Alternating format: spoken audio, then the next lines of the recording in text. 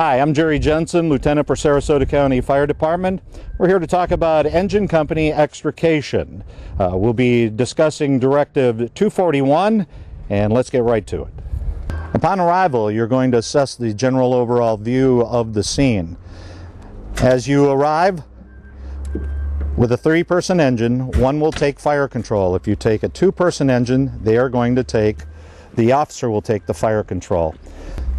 Setting the zones initially with fire control is done with an extinguisher. If you need to, you'll lay a line on the ground for larger fire control. The next portion of the A is to make a scene circle survey.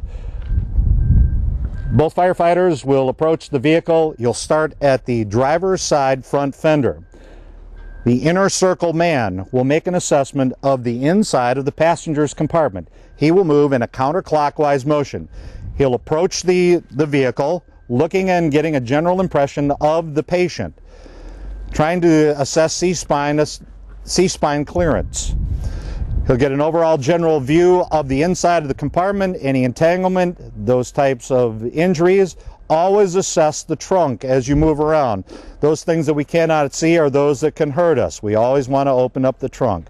Moving to the passenger side, looking for the number of patients and any hazards that are available to have mitigated.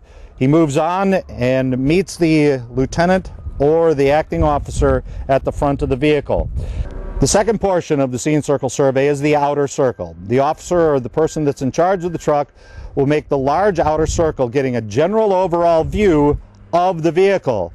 They'll dip down immediately, taking a look under the engine compartment, looking for hazards that would be coming from the engine compartment, fuels, and any type of hazardous materials. An overall view scanning to the inside and the outside, looking for more patients, looking for other vehicles.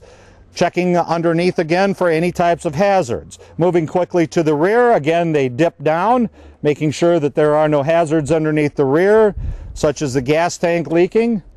And again, scanning to the outside, looking for other victims or other vehicles.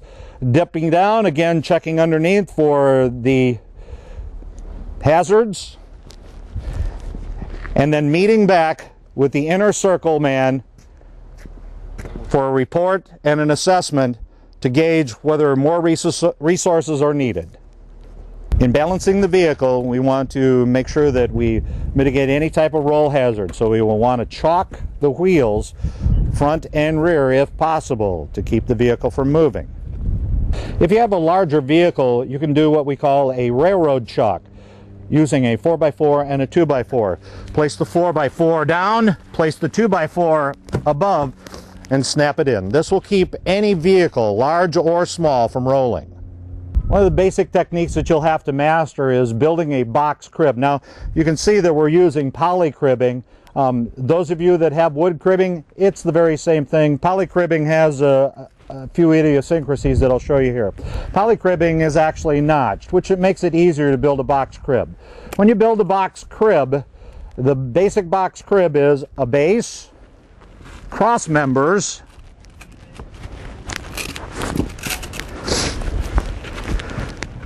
and then filling the void either with a 2x4 and then always finishing with a wedge.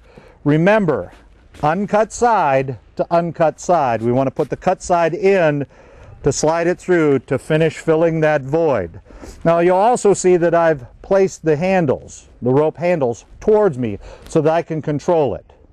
When building the box crib underneath a vehicle, we want to get as much surface as possible and as stable of a base as possible underneath the car.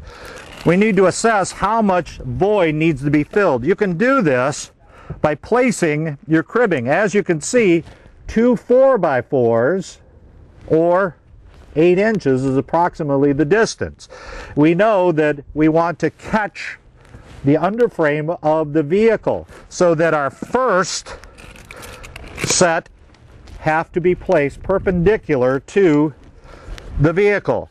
We use another piece to push in the initial,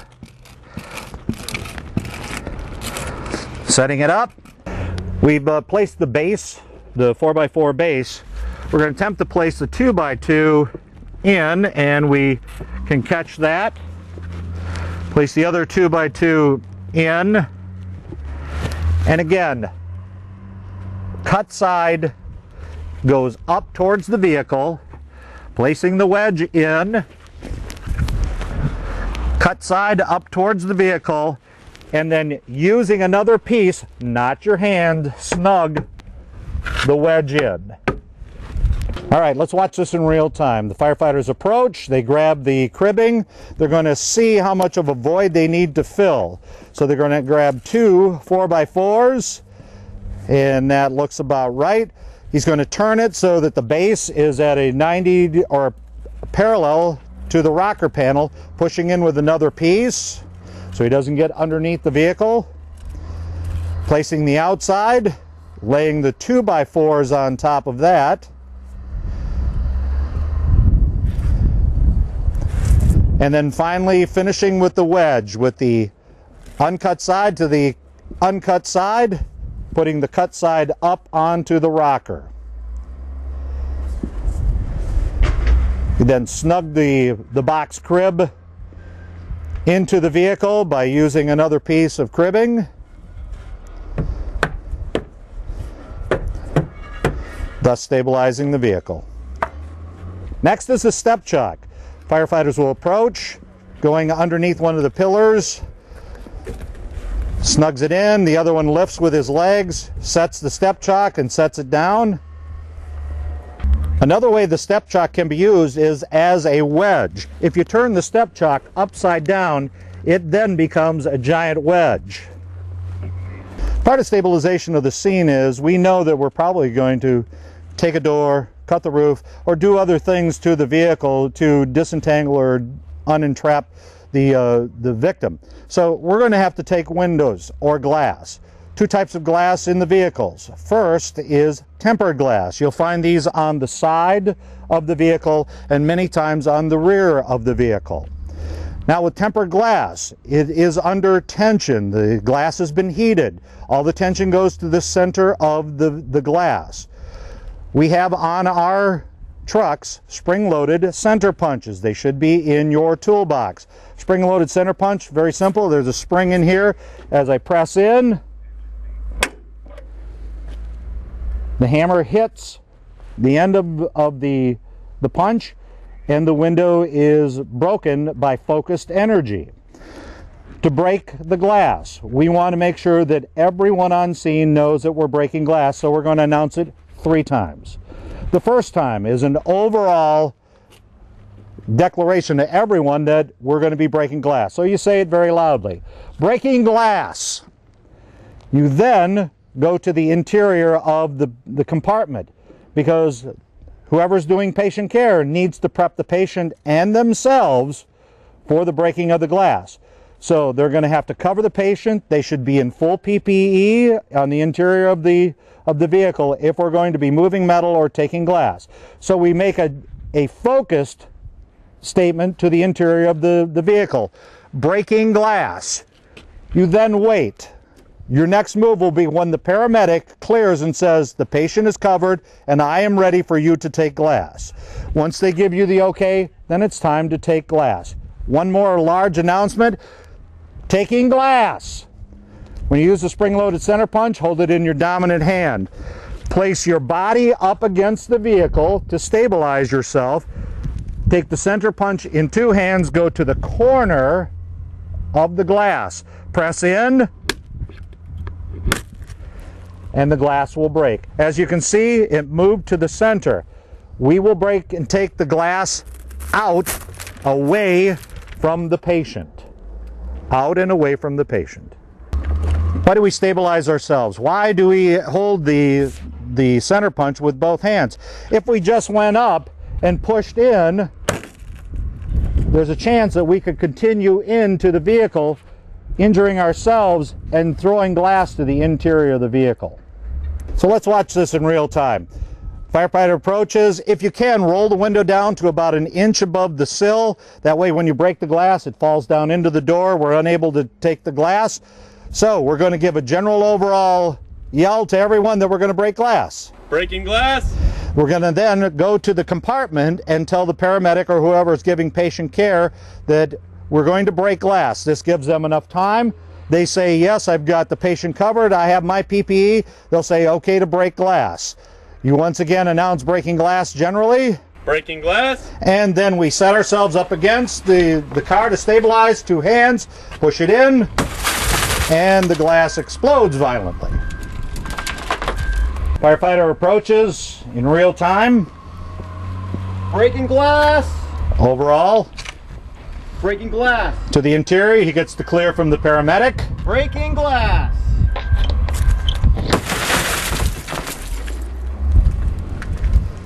So the firefighter approaches the rear window, announces breaking glass. Breaking glass. Says it to the interior. Breaking glass. Waits for the paramedic to give him the okay. He says he's okay, patient's covered. Breaking glass. Third and final time to break glass. The next type of glass that we're going to talk about is laminated safety glass. Now we find that in the windshields and many times in the rear glass. So with the tools that you have as an engine company, you can take laminated safety glass a couple of different ways. First type we're going to use is with a crash axe. We're going to make a purchase point. Now, officers, good to carry one of these in your pocket. That way you can tell the firefighter what you need to have done, and then you can walk away. So Pete, I need a purchase point there. If you could make that for me. So he makes a purchase point. Now he's going to turn the axe the other way, and he's going to start chipping away at the windshield. So chip away, short strokes, controlled. He's just breaking the outer layer of laminated glass. He's going to go back to the beginning. He's going to start breaking a little harder and clearing it out. He might have to go 2 or 3 times. This next time when he starts at the beginning, it should go all the way through. We want to have a controlled cut. Now he can stop and use the blade on the crash axe as a saw by pulling up and down.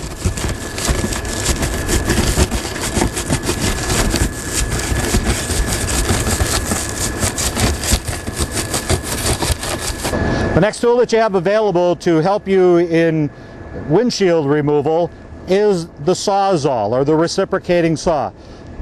Quick review on the reciprocating saw. Make sure that it's all the way to 5 on the speed. As you press the trigger, the saw will move faster. The shoe or the foot should be adjusted so that just a small amount of blade is out and exposed. The less that you have intrusion into the passenger's compartment, the less likely you are to have an accident. So I'm going to hand this to Eric.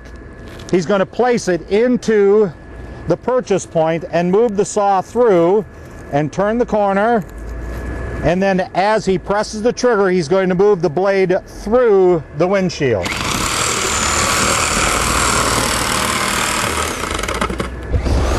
When starting the blade back in, always go back to the purchase point. Don't try to start it. Eric's going to turn the corner now. Place the saw perpendicular and then push through. Right there, good. On transfer, hand the saw off to your partner on the other side. They'll pick it up.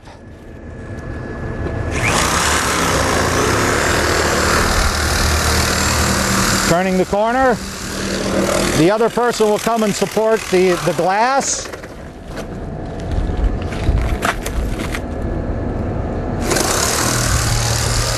And then flip it forward. Flip it forward. There we go. All right, let's do this in real time. The officer will come up, tell the firefighters what he wants. He needs a purchase point just above the rear view mirror. He steps out. The other firefighter comes up, makes a purchase point, moves out of the way. Moves out of the way so the next firefighter can come up with the blade, and he moves to the opposite side of the vehicle.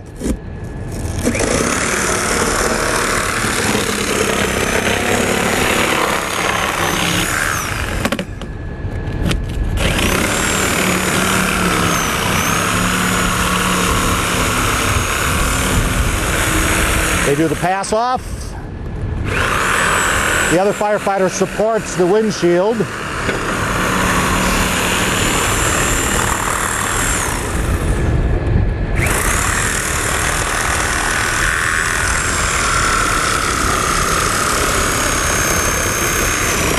Clearing the saw and flipping the windshield forward. The next portion of the matrix is D, doing the doors, taking the doors off. Engine company operations requires that a simple door removal is well within your parameters. Before we go to do the door, we showed you how to take the windshield and said just to place it on the hood. If you're going to do any door work, you might want to take the windshield and place it underneath the vehicle so it's out of the way. Now, first part of the door work we're going to do is we're going to access the front hinges. And we'll do that by performing what is known as a fender pinch. The first component of a fender pinch is deciding where you're going to place the tool. We're going to use the spreaders. You want to go just at the arc of the wheel well. And so we're going to place the spreaders approximately there. We're going to open them up all the way. And what you want to do is try to anchor on the body side. So we're going to anchor up high and then close, freeze. And as you can see, along the body style line, this is opening up. As he crushes, this will increase.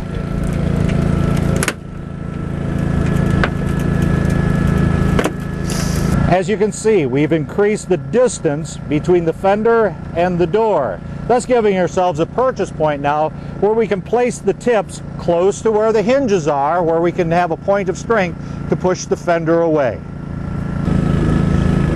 So now that we've made the pinch, we're going to release the spreader. Remember, you might have put it into the second stage. He's going to close the tips up. He's going to come in as high as possible and start spreading. It's going to be somewhat like surgery. So he's going to open and spread, drop it down using gravity, open and spread, drop it down right to where he can push against that hinge. And now he's going to try to rip that fender completely off along the fender style line. I'm going to have to get another bite. But again, we are using a point of strength, or your hinges, as your anchor point.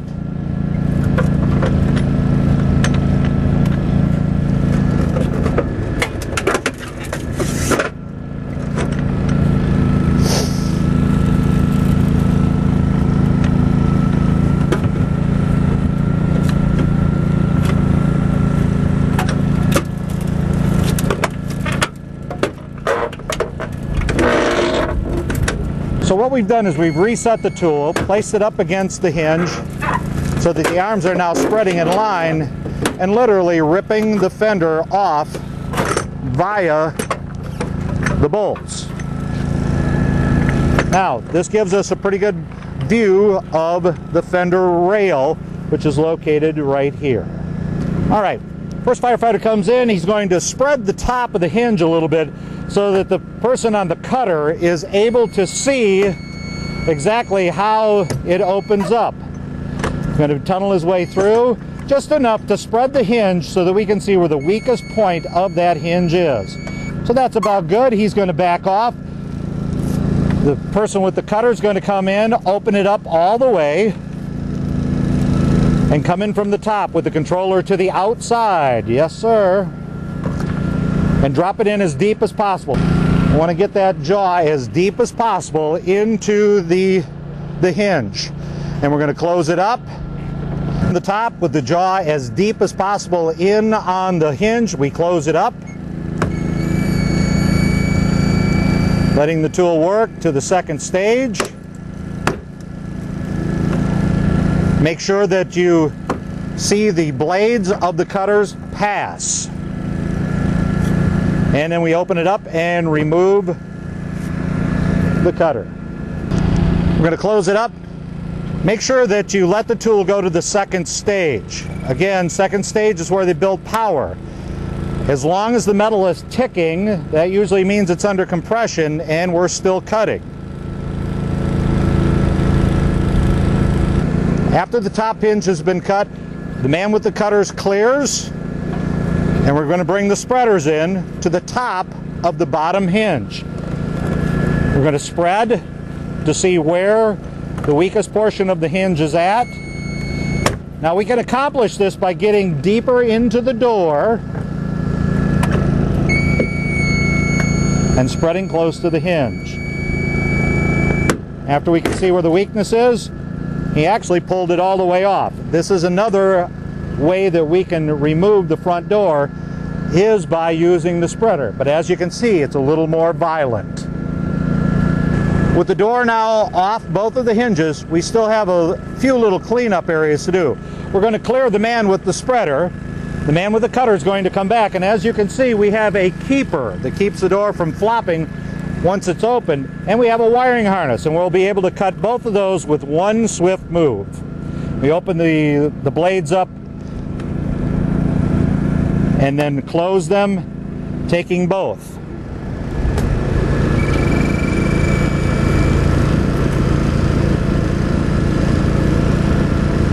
Watch for the blades to pass.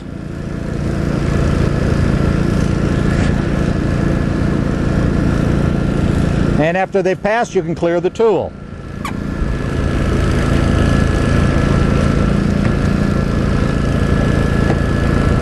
As you can see, the door is still attached by the nadir pin or the U-bolt or whatever type of safety mechanism it is. To keep the door from moving while we're doing the extrication, we can use a little bit of webbing with a girth hitch to retain the door. Once the hinges have been cut, we then can lift the latch, make sure the door is unlocked first. We can lift the latch, roll it off the hinges, and then remove the door from our hot zone back into the warm zone to be pushed back into the cold zone. Remember to always place the doors paint side down. This is in case there's airbags in the door. We've accessed the front door by going hinge side. We're now going to access the rear door by taking it safety pin side. Whether it's a nadir bolt or a U-bolt, it really doesn't matter. And how are we going to do that? We're going to do it with a door pinch. Eric's going to come up, the spreader's open. He's going to place it across the handle. He's going to pinch, and as he pinches and crushes, the style line will open up here.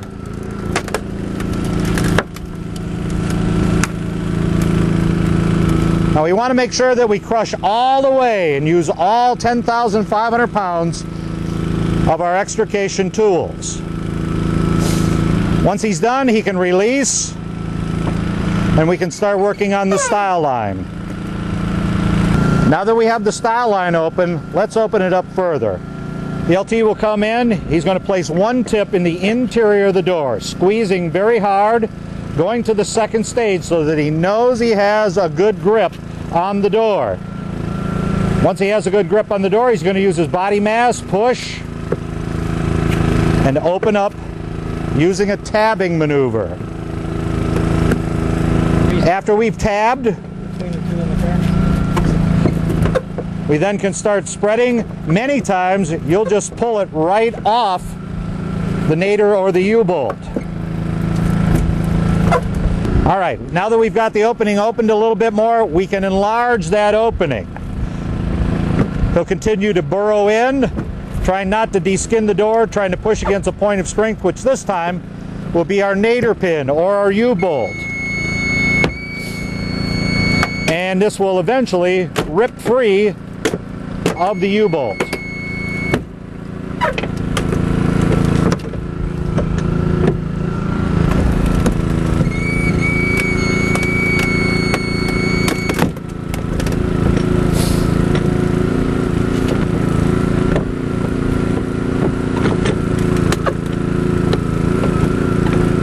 All right, we've got the door to the point where we now can visualize the U-bolt. We're going to take the spreader away. We're going to bring the cutters in, and we're going to finish this up.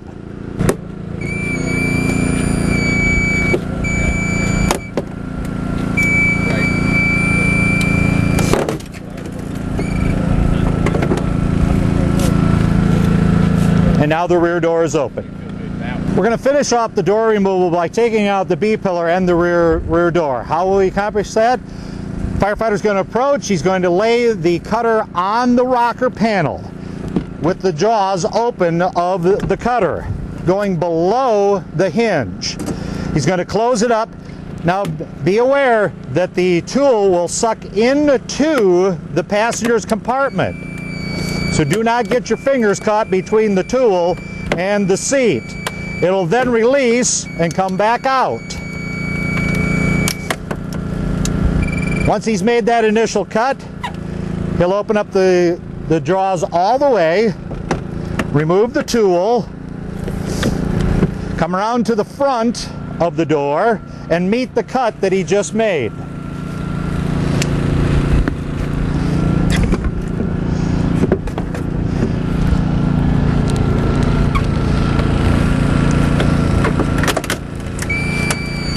Now, oftentimes we can't make a full cut, so we might have to accomplish it by making a pie cut. We'll see how the initial cut goes.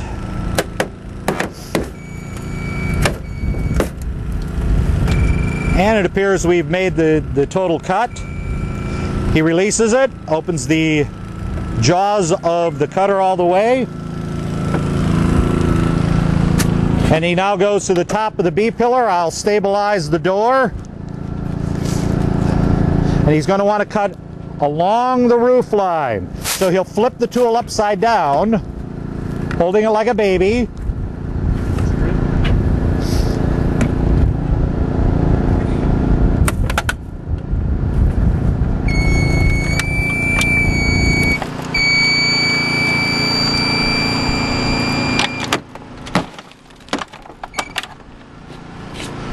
Clear.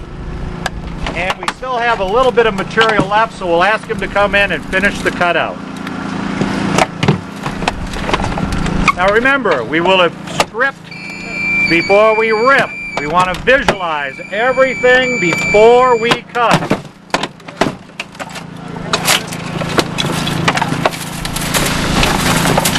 The door is now free except for the seat belt. And again, we want to put it paint side down into the warm zone.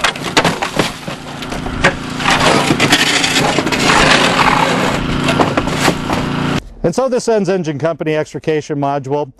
Remember Directive 241 and the Matrix. You've learned in your responsibilities in Engine Company that we want to assess the scene, get a good assessment, make sure the fire control is down, and you have scene safety. Remember to balance the scene and stabilize. And we also learned how to take glass and remove doors. This is Lieutenant Jerry Jensen saying, be safe out there, make sure everybody goes home.